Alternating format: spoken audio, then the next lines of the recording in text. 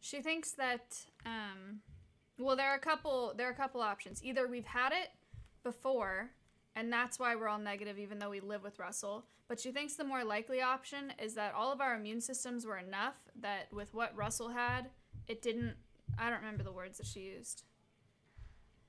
It wasn't enough for us to actually get COVID.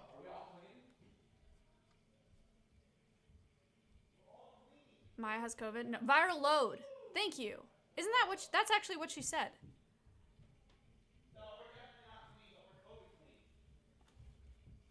Let's go! We're all COVID clean. Let's go! Okay, let me go. We're free. We can cough on each other. Okay. Let's go. Nice.